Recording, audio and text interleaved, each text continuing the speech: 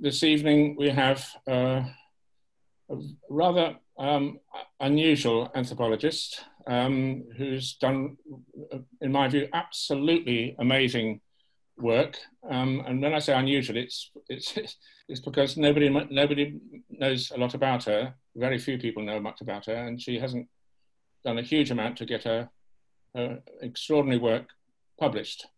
So it's Morna Finnegan. Her PhD is called The Political is Personal, Eros, Ritual Dialogue and the Speaking Body in Central African Hunter-Gatherer Society. So already we have in that title the idea that women's power in an egalitarian society, it doesn't come from talk, it doesn't come from the head, it comes from the body itself, which speaks, and that body, that female body, is erotic and collective, and all the more powerful for being those two things. So Morna did her fieldwork, brief as it was, for reasons of getting pregnant. I think it's about 2003, and she did her fieldwork with Jerome Lewis's support and supervision, and also the supervision of Alan Barnard, more formally from Edinburgh University. But she was working with the same people that Jerome Lewis worked with, the Benjeli Yaka at a place called Mbuli in the Republic of Congo.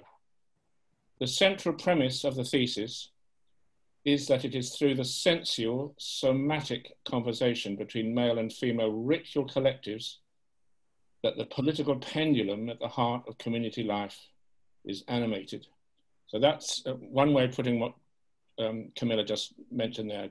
Morna's brilliant formulation that with egalitarian hunter-gatherers, you don't really have matriarchy, but you don't have patriarchy. You have what she calls communism in motion, and that's a pendulum between a kind of playful matriarchy, where women seize power joyfully, collectively, cheekily, I mean, really, you know, with an enormous amount of raucous kind of adult humor directed at the opposite sex. And then after a few days of women's really, you know, raucous rule over the entire camp, the women, as it were, get a bit tired of being on top and more or less think, well, okay, that was fun. We kind of taught the men a playful lesson. Let's surrender power. And after a while, maybe a week or two, the men answer back with their own rituals. So the women's ritual is called Ngoku, and that's a temporary period of women's rule or matriarchy. And then when the men answer back, they do that with a dengi, and that's a patriarchy, but it's a playful patriarchy. And what it means is that you have a kind of revolution, a turning of the world upside down, but instead of just women doing it, okay, we've turned the world upside down and now we've got matriarchy, it's more powerful and actually more sustainable to win the revolution, if you like, and then surrender power in order to let the men have their go, but don't let the men outstay their welcome. And precisely because the male ejengi could potentially become patriarchy, could potentially become male power going too far, it actually acts to stimulate a new women's revolution. And so you have this, what Morna calls this pendulum of power, or communism in motion. Women rule, then after a while men rule, then women rule, then men rule. And it looks as if from the mythology of these alternations of power, that the clock is not a night-day clock. It doesn't all happen in one day, and it certainly doesn't happen during the course of a year. It's much more closely a once a month oscillation or pendulum, although not necessarily these days strictly monthly, but it's close to a monthly pendulum of power. Over to you, Morna. Okay, thanks, Chris. So I had said, you know, you asked me for a subject for the talk, and the first thing that came to mind was this idea of touch and the theme of being touched, and the ways that people, cultures based on the principle of touch. You know, and I said in the abstract that theories of power and value are always just that. They're theories, they're frameworks that let us share empirical patterns and connections, but that real power and real value is always first in the body. It's located in the body. And how you carry these valuable terms, things like nom, the Juntois nom, or ekila, as Jerome describes it, where it's so earthy and tangible, into theory, into communicable frameworks without losing everything but the husk. And so I'm continuing thinking that I've been doing for a while on what I call corporeal morality. So, the idea that we're offered insight into systems of power and value by societies where power is never detached from the collective body. It never becomes privatized. Okay. So I wanted to start by thinking about the fact that, in moments of crisis, moments of extremis, people come together and you touch one another. So, you put a hand on a bereaved person's arm, or you kiss a forehead or a cheek. If you're comforting kids, the first thing you do is you put your arms around them. You press your palm against somebody's spine, or you put your chin on somebody's shoulder, you breathe in their skin and their hair, and so much is happening on a chemical level. That whole complex kind of topography of the hug. And the fact that, so many of us recently have either lost that connection, that ability to actually physically, viscerally touch another person. And the fact that in this moment of crisis, in a moment where there was this big kind of global stagger, people were being instructed not to touch. And I thought recently about, all the people who died in care homes during lockdown, who were completely without contact, who were not allowed to be touched. And an Irish writer I really like called Kevin Toulis, who writes about death and the wake process in Irish society. And the fact that, it's really at the heart of what makes us human, that we come around someone at that moment of exit and hold them in all kinds of ways, whether physically or, ritually, communally. And so I was thinking about that response that we made as a society, much of it based on fear, and how it sat with the anthropology of hunter-gatherers. You were talking just now, Chris, about this fact that women have such a powerful presence in their communities among the Benjele or the Mbuti or the Baka or the F peoples, that the fact that you have this collective female body that keeps everything very kind of tangible and literally fuses people together. And I want to come to a beautiful description of Jerome's about women sitting together and singing. And so I started to think that this existential conviction that there was, and that I've seen recently, of illness or health as individual. So my illness, my health, like as in my house, my car, my career, my children, individual contagiousness or individual safety. And I saw some amazing stuff happen. People making a big effort, despite all the restrictions, to connect in different ways. But I also saw people recoil from one another, quite literally. Friends of my children, good friends, who suddenly wouldn't touch them, and children full of fear about touch and what would happen if they were to touch another person. And so everyone lost in their own mortality and this terror, you know, that they would catch something.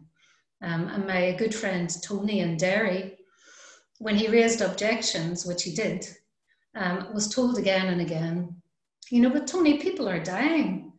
And he always said the same thing. He said, well, are you not going to die? He said, don't get lost in this fear.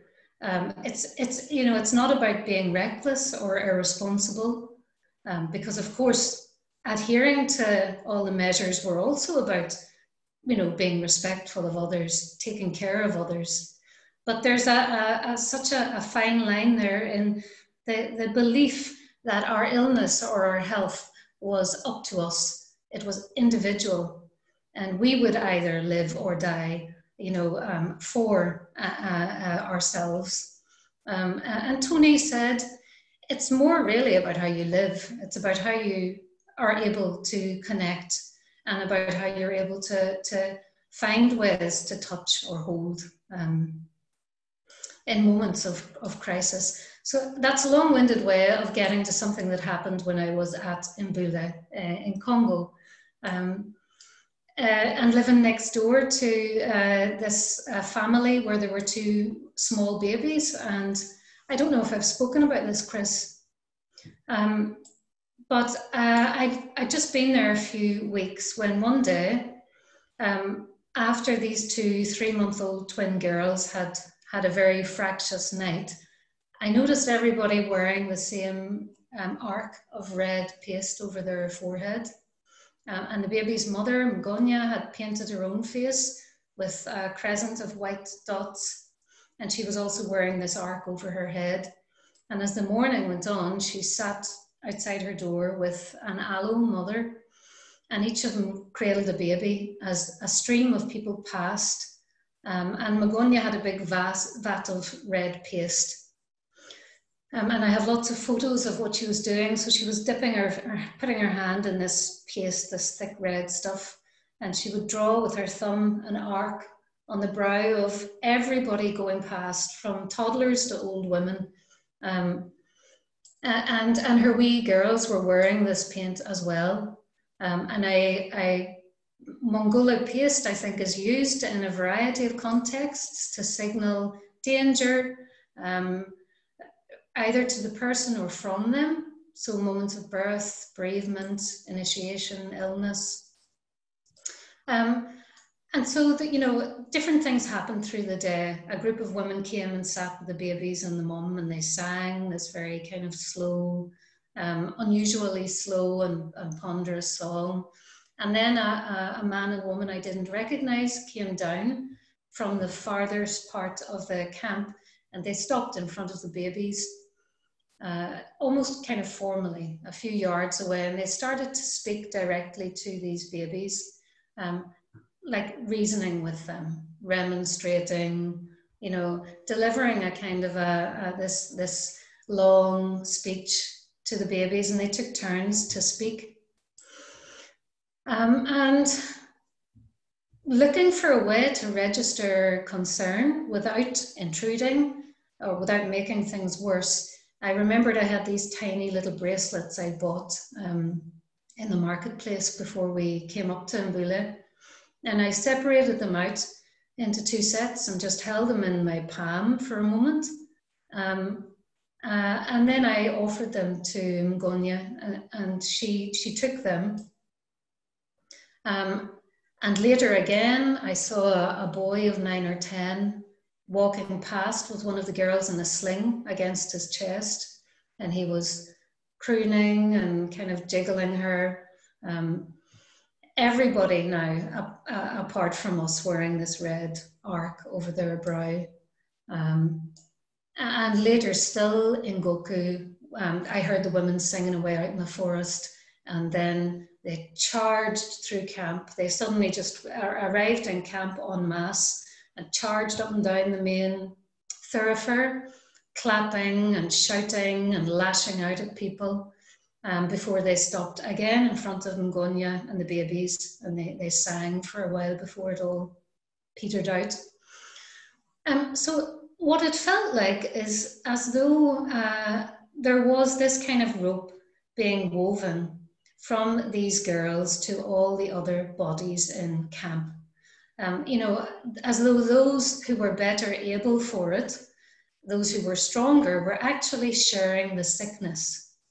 And the community itself was holding on to these babies using this ritual statement. And the red, you know, among all the other things it signifies, is almost like a statement of shared blood, shared essence. And so I kind of, over the last year, I've been reflecting on that fact, you know, that illness wasn't a private or an individual affliction. It was a community problem, and you didn't have to carry it alone. Just as, you know, in Benjele society or F society or Juntois society, traditionally, you didn't have to carry your personhood alone, your identity alone. You know, everything that people had to carry through life was shared. It's not just meat, it's not just dancing and singing and all the good stuff.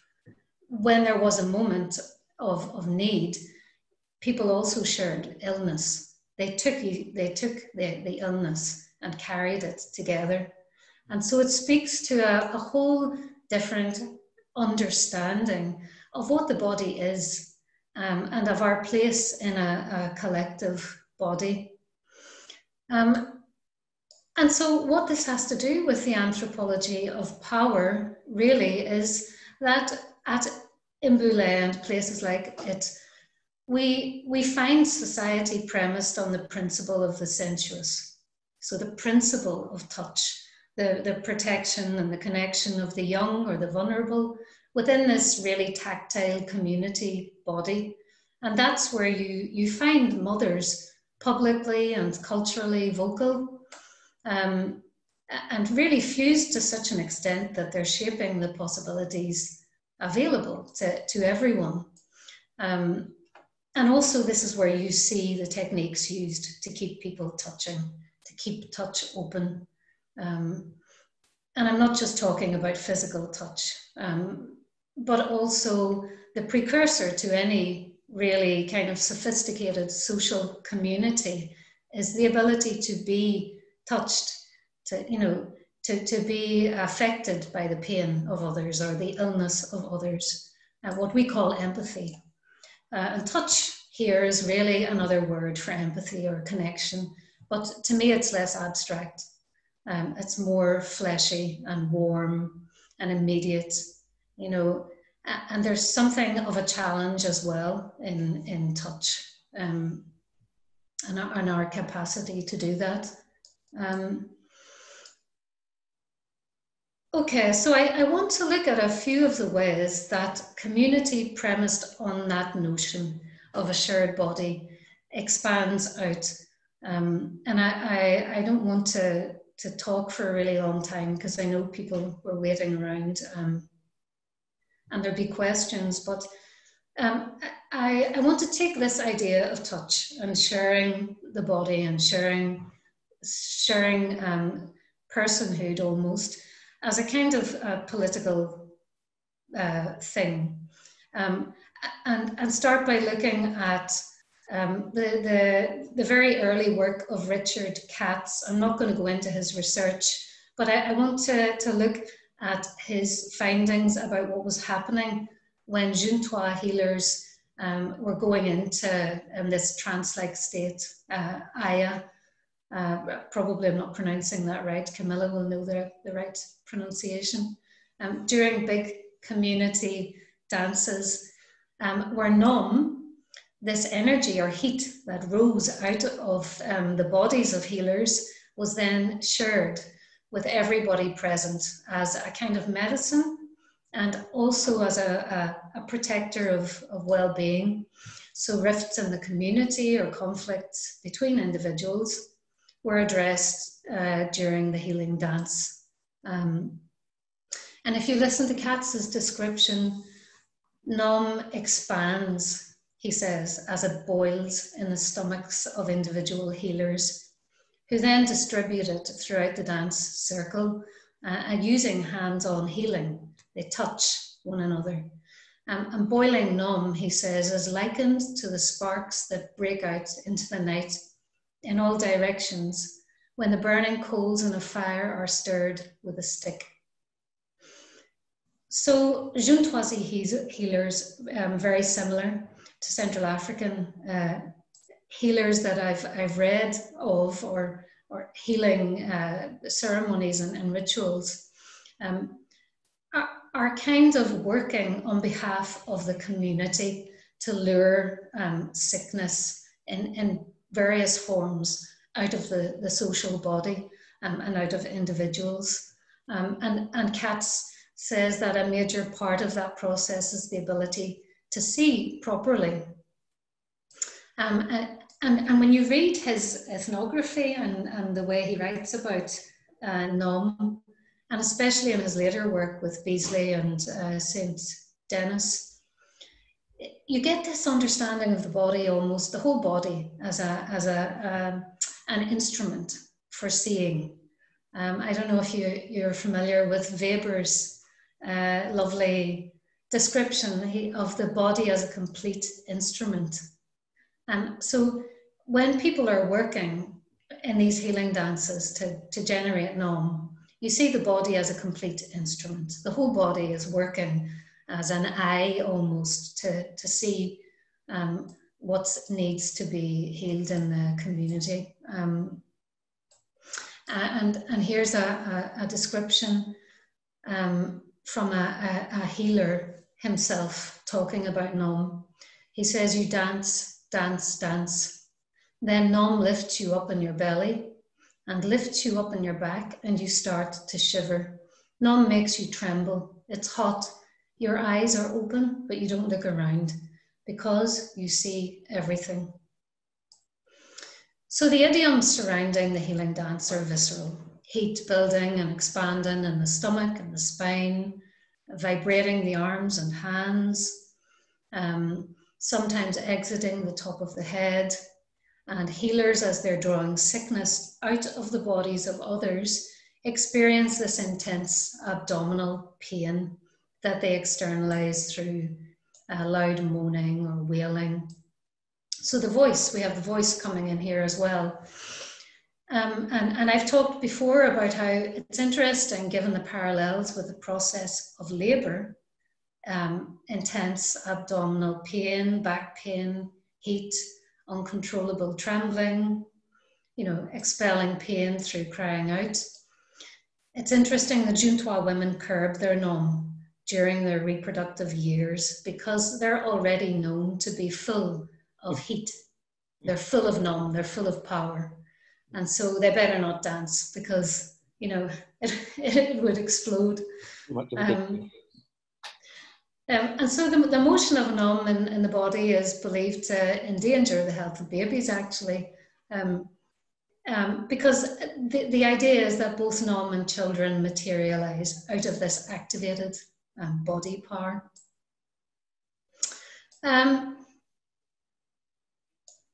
Okay, so, going back to the idea of how you take individual physicality, the individual person, and put them into the plural person. How Michael Jackson says, the anthropologist, Michael Jackson says, how do we bridge the gap from I to we? How is that actually done in practice? And he says that for the Kuranku people that he worked with, it's really about moving constantly together. So moving a lot and keeping everything moving, very like the Benjeli, for example, where everything is constantly circulating, but also in synchrony. So using your voice, using your body, synchronistically moving together. And that idea of the we replacing the I becomes very important. and actually becomes a kind of it becomes a principle that sits at the heart of the social economy.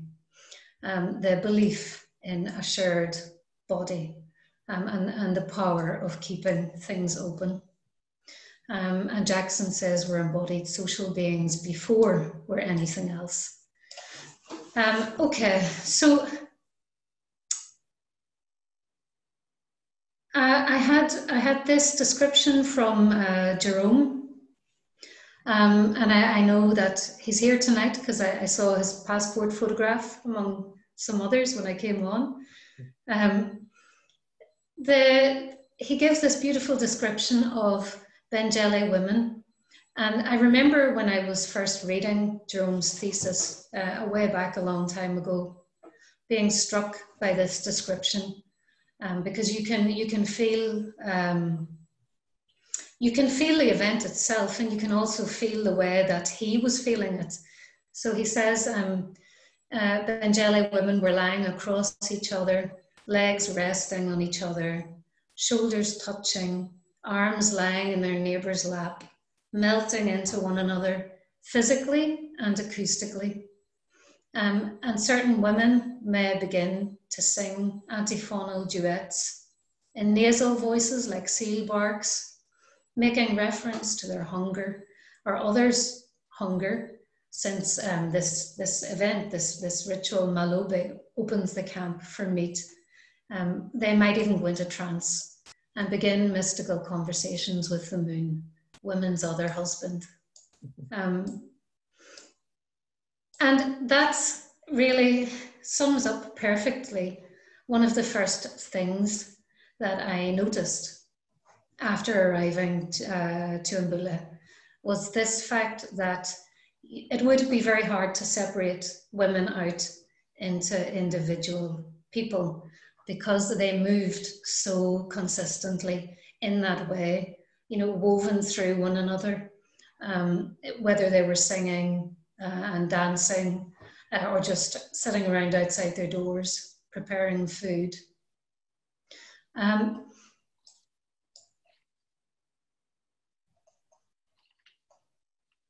And the fact that in these performances, in these, the description that I gave, that I quoted from Jerome of Malobe, in these moments,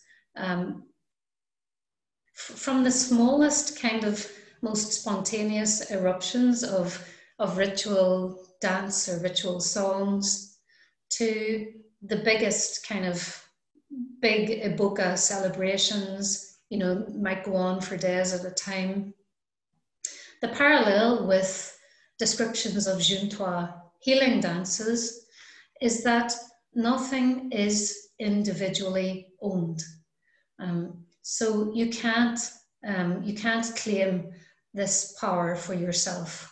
You know, even the fact that a lot of the spirits and the individual dances will come through dreams, through the individual dreams of someone, don't allow them to be claimed. They're never the preserve of any one individual.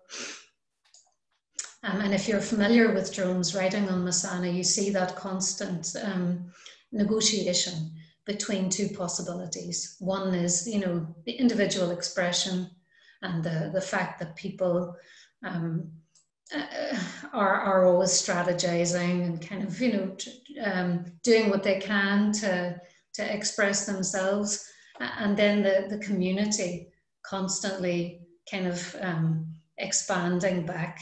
And there's always this kind of back and forth motion, very like what happens with women's and men's groups when they act on each other ritually. So collective song and dance is the focal point of communal life.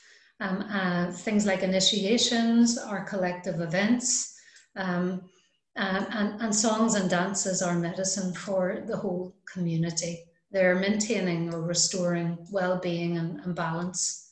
And Sawada in particular describing hunter-gatherers dance sequences and their sensitivity to sound brings out the fact that, again, from the smallest moments to the biggest celebrations, it's very hard to pinpoint where one person ends and another begins. And he talks about this in the context of polyphony. Sometimes he says the interval was so little I wondered who sang first or who called first. And he believes that high level of vocal kinesis is reflective of what's happening on a physical level. And again, this idea of the body as a complete instrument. Okay, so I suppose what I'm trying to say, and I have a lot of ideas about this, what I'm trying to really impress is the fact that the whole body operates as an instrument in cultures where touch is fundamental and has remained fundamental to the ways that we socialize and the ways that we connect. And we can only really imagine what it's like on a chemical level, on a sensuous level, to be held in this kind of, basket of auditory, kinetic, rhythmic, physical flow that Mbangele babies will grow up in. And what it's like to be personified in a world where all the major lines of being are being sung and danced. And the collective space kind of reverberates with the music of the body.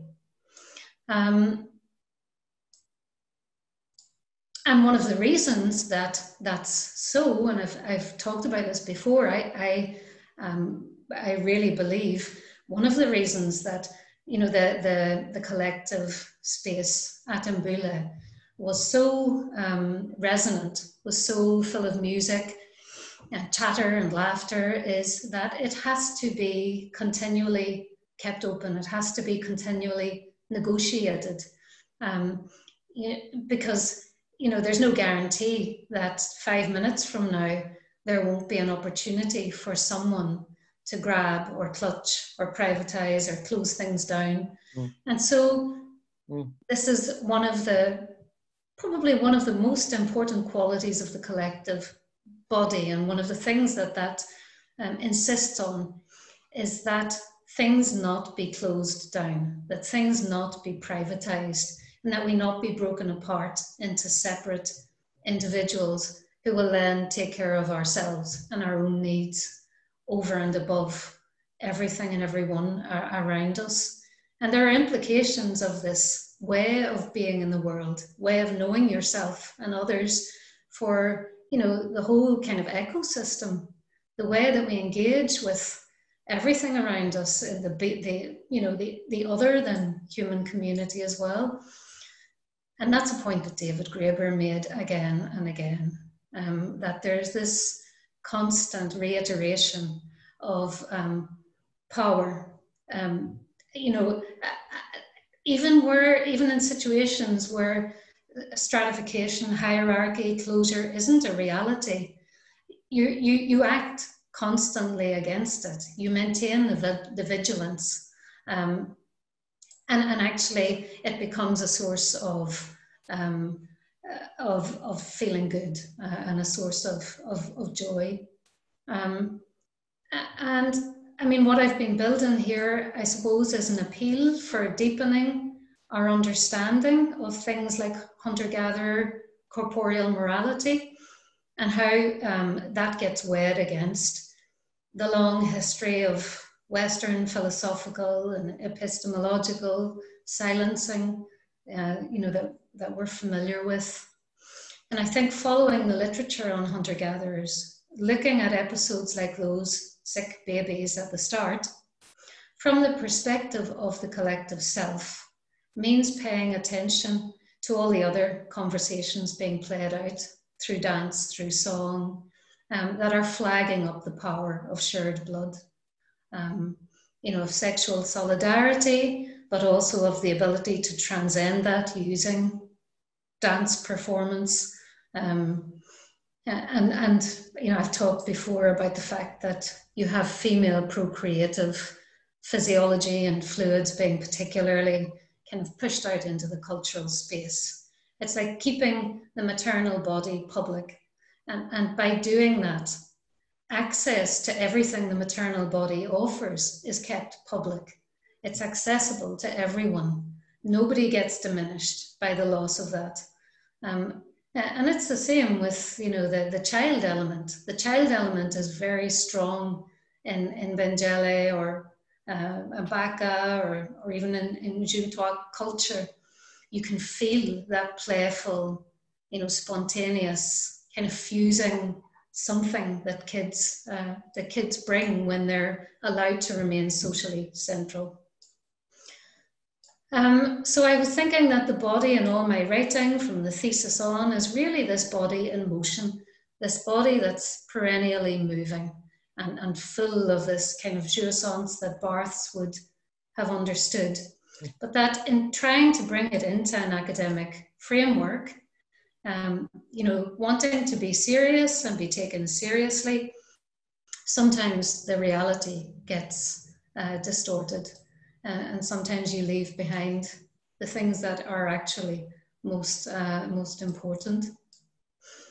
And I had wanted to mention as well Colin Turnbull and his interest in what's happening when Mbuti infants are melded into the social body is an action against the possibility of akami, so the possibility of intersexual conflict and particularly male aggression, that by weaving kids into this collective body early on, you work against that from the beginning. So performance of bodily power or counter power is always acting in response to the possibility of its opposite. And I want to close with Bakhteen's insight because I love Bakhteen's work. I think it's very pertinent to the literature. I think it deepens a lot of what I found on hunter-gatherers. His insight that medieval parodies and feasts performed this kind of alchemy on scholarly wisdom. He said, these moments bring scholarly wisdom back inside laughter to the positive material bodily sphere. Everything they touched was transformed into flesh and matter, and at the same time given a lighter tone. And that's a flip of the conventional process where flesh becomes word and abstraction. You know, the kind of the dominance of the word in so much of the history that we're familiar with. And here's my final epilogue. Do I have time, Chris, for a 5-minute epilogue? Certainly do, absolutely, yes. Okay. So I thought, I've been thinking about touch a lot, and I thought the human hand is made up of 27 individual bones, carpal bones, metacarpal bones, finger bones, all connected by joints and ligaments. So 1/4 of our body's bones are found in our hands. The radial nerve carries sensations from the skin on the back of the hand and thumb directly to the brain. And there are 17,000 touch receptors and free nerve endings in your palm. They pick up sensations of pressure, movement, heat, and vibration. And the skin on your fingertips is particularly sensitive to touch. So what happens when the main focus of your touch in any given day is a phone screen, a keyboard, a mouse, a Chromebook, a smartboard? And I want to use what I've said about touch to reflect on the fact that we are increasingly being herded deeper and deeper into this idea of virtual contact, virtual connection. And it's you know, it's really rife on social media and other powerful digital platforms. And yet as a society, we're getting lonelier. You know, what happens to all of that 17,000 nerve receptors that are supposed to be stroking, touching, you know, feeling, pressing, and this process kind of sweeping us off the streets and out of the marketplace and away now from each other's hearths. Nobody's allowed to come in my house anymore and sit at my fire, out of each other's arms. It started a long time ago, but it seems to be reaching a critical point. And I'm not just talking here about the virus. You know, I know that there are extraordinary circumstances there, but I think our global dissociation from the rest of existence is happening because we forgot about touch. And we evolved because we touched. We evolved because we shared each other's babies, each other's blood, each other's fire, each other's meat. And then, you know, we came to share each other's dreams and imaginations and songs and stories. We learned shared mind. You know, it didn't just pop up out of nowhere. It happened because we touched and we risked touch. You know, I think about those women beside me at Mbula, Mgonya and Sape, one of them feeding the other's baby, you know, and those babies, every second of their lives in contact with another body. And the fact that when they got ill, everyone carried the illness. Yet we've arrived at the point where we have actually managed to convince ourselves that mind is the relevant bit, and that we can use these virtual pathways and instruments to continue to share our dreams and convey deep meaning, you know, to develop synchrony, to create relationship. And you hear that kind of rhetoric coming a lot out of Silicon Valley these days. You know, it's all about connection.